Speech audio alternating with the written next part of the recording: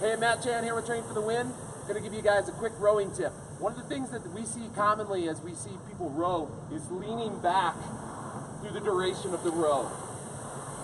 This allows the athlete to drive through the quads instead of utilizing the glutes and hamstrings. So instead of that, while we're in this catch position, your glutes should be behind your shoulders with your back extended.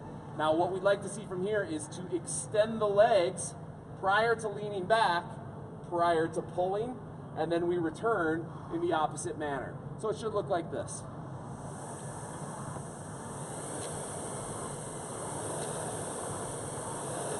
Not like this.